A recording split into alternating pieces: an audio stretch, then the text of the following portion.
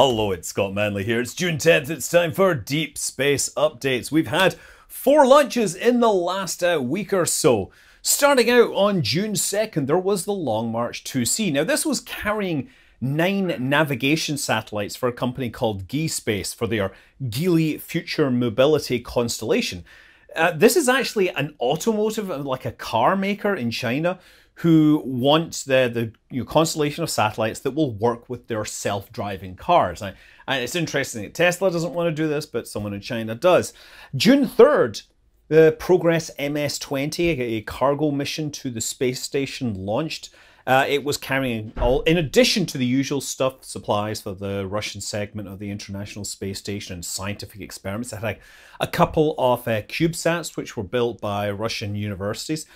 And of course, given the current situation in Ukraine, they missed no opportunity to try and score some propaganda points. They painted names of contested regions in Ukraine on the side of their rockets, saying, "We will not abandon these regions," on the side of a rocket which was soon to be abandoned because it's just not a reusable rocket. June 5th. Long March 2F took off carrying Shenzhou 14. This is the latest mission to China's space station. The crew is Tiangong, Liu Yang, and Kai Susi. So this mission will be like a 6-month stay on the their station. During this time, we believe there's going to be expansion, new modules added to expand the Chinese space station. And more interestingly, it's planned that they will be there when the next crew arrives. There's going to be an overlap between the crews. Therefore, the Chinese space station is now intended to be permanently occupied. So now we've got the ISS permanently occupied, Chinese space station, Tiangong, permanently occupied. There's two of these stations in orbit on a continuous basis. So, that's cool. That's progress, even if you're not always a fan of Chinese space program. And of course, June 8th, there was a Falcon 9 launch. This was their first geostationary launch of the year, carrying Nilesat 301 to a geostationary slot over Egypt. It basically provides television service for Egyptian TV services. Booster recovery, and all is good. Also, we saw a New Shepard launch with NS-21. And I mentioned this a couple of weeks ago, it's not necessarily a big deal. It's mostly people paying for their tickets. But yeah, Evan Dick, who is a reflight, the second flight, Victor Vescovo and Hamish Harding, who are sort of like, they like to style themselves as explorers. They've set all sorts of records for flying around the world and going very deep underwater. I'm sure they would be really cool people to hang out. Katja Esgareta, she's a postgraduate at Johns Hopkins, and she's actually worked on like Mars 2020 and Europa Clipper. And the other one that stands out, everybody stands out in these crews, but Victor Correa Hispanha? Okay, I don't know how to say this name, but he is a crypto nut. Yes, he was selected by the Crypto Space Agency. He basically bought some NFT or whatever, and somehow was selected that he should fly to space because because they believe that crypto and space are very important. Sure. Anyway, another launch that was expected to happen soon was SpaceX's CRS-25, the SpaceX Dragon launching to the space station with cargo. It has unfortunately been delayed. They found some fuel vapor, some of the monomethyl hydrazine had leaked into the wrong side of the valves, and there's some concern that there may be a leak somewhere in the system, so they took it off, and they're looking to see if there's a problem, see if they need to replace anything before it flies again. So yeah. Other news, obviously the big news at NASA was the whole announcement of the new Spacesuit Supplier. I've got a whole video on that, but it's Axiom and Collins Aerospace. But of course, these are just the primary contractors. There's a bunch of smaller contractors underneath them. Most importantly, ILC Dover is paired up with Collins Aerospace, and David Clark is paired up with Axiom. These are two providers that have huge history of building spacesuits for the US space program. And yeah, I have a very detailed video on this, and hopefully they can get the suit developed in time. I'm pretty sure they will. So we haven't seen the first pictures from the James Webb Space Telescope. We now know that they are going to be revealed in the start around, I think 12th of July is what I remember. Could be wrong, but more interestingly, it's been revealed that there has been an impact on the mirror, and it's noticeably affecting the quality. Now, I think by noticeably affecting the quality, it doesn't mean that it's all out of focus. It just means, oh, something changed, and we think this was an impact event that somehow has damaged the mirror. It's bigger than they expect, and hopefully this isn't a sign of things to come. Hopefully we don't suddenly find out that there's actually a lot of debris out at L2 and somehow none of the other missions there have noticed this. Oh yes, and the other interesting bit of news out in NASA is that they announced that they are going to do some investigating into unexplained aerial phenomena, or as other people like to call them, UFOs, except that they may not be flying. But yes, aerial phenomena. This has been talked about recently again, and you know, the Department of Defense, they had their Advanced Aerospace Threat Identification Program that's been running for a very long time. It was actually cancelled but never really stopped and is now running again. NASA is now contributing to this. I mean, it's a small amount of money. It's like $100,000 and some researchers, because they think these are interesting things that are worth investigating. They're probably not aliens, right? And NASA is pretty sure that they're not aliens, but if they were, wouldn't that be amazing? Wouldn't that be something that would be world-changing?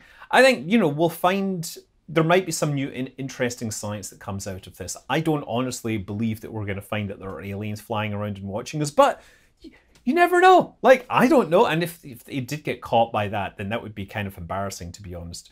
Yeah, what else? So SLS has rolled back out of the vehicle assembly building after its refurbishment, after the first set of cancelled wet dress rehearsals. It's now getting hooked up, and they're expected to begin a new set of dress rehearsals starting on the 18th. That means they will be reloading it with propellant and hopefully succeeding to 100% on June 20th. And this came out roughly the same time as NASA's Office of Inspector General published a very detailed report onto what kind of mess has been made about the mobile launch platform too. So currently SLS is SLS Block 1, and it's sitting on a launch platform with a tower. SLS Block 1B is the sort of next step. It's going to have a much bigger second stage. The current second stage on SLS is basically the Delta 4 second stage. Why? Because it's what they had sitting around. It's currently operational. They want to put on a much bigger second stage that has 4 RL-10 engines instead of 1. This is going to be called the Exploration Upper Stage, and that will turn the SLS into SLS Block 1B. Problem is, the heights of the fuel tanks and everything are different. Therefore, they need a new launch tower. Now, they're only going to build 3 of the Block 1A and then transition to the Block 1B, but NASA somehow, or is somebody decided, somebody that has money to throw around says, you know what, we really don't want to spend that much time between the Block 1A and the Block 1B. So we need to have 2 towers. So a contractor was signed up, Bechtel, and given a check and a cost-plus contract, and they've already burned through all the money that they were supposed to spend on it, and they haven't even started building. Also, the design they have is overweight for the crawler transporter, therefore they need to continue redesigning it until they actually get something that can be moved around. This is a big deal that this is so far behind schedule, because, you know, they can't really evolve the SLS if they don't get this fixed out. Yeah, it's really kind of embarrassing. Currently, like, Artemis 4 would be the first one to use it, and it's currently no earlier than November 2026, assuming they get off their butt and actually do something. It could well be a lot longer. This week, Stratolaunch also took to the skies one more time with Rock. This is their 6th test flight of the world's widest or largest wingspan aircraft. This was originally supposed to carry rockets and launch them into space. That never panned out for all sorts of reasons. Now it's going to be an aircraft that launches hypersonic planes for experimental tests. So yeah, they took off from Mojave, and unfortunately they had to cut short their flight. They came back. We're not sure why, but that's what we know happened. In the last couple of months, it's also been revealed that the Talon A is going to be powered by a rocket engine from Ursa Major. They are a small, like, rocket building company. They want to sell engines to other people. They build these high-performance closed cycle engines. And the engine that they're going to use on the Talon is called the Hadley. The bigger engine that they are working on right now is called the Ripley. So yeah, you can guess where they're pulling that mythos from. Over in Russia, and well, in Europe and Russia, there has been a bit of back and forth about the German X-ray telescope on Rosetta. Basically, because of sanctions, it was decided to shut this telescope down because it's a German telescope on a Russian satellite. And frankly, I think that's scientific vandalism, and I'm not 100% down with it. But there was a lot of suggestions in the last week or so that Russia was they'd had enough of this and they were going to try to reactivate the telescope on their own. This was obviously, again, a certain, well, high-up individual, let's say, in Roscosmos, who frequently talks what we would call Taurus excretia. But anyway, yeah, it was made clear that if this telescope was turned on, it would be considered kidnapping by the German authorities. Yeah. Europe has given the go-ahead to begin construction of the Comet Interceptor mission. That is a mission which is aiming to find a new fresh comet. The idea is that it will launch alongside another mission called Ariel, which will fly out to the L2 point, and then the Comet Interceptor will sit there for a few years waiting for exactly the right opportunity, and then when it finds it, it will fire its engines, swing past the Earth, and kick itself off into whatever destination it is aiming for. They want to find a long-period comet that has never really been seen in the inner solar system. And the problem is, long-period comets, you don't have previous observations to line up their position.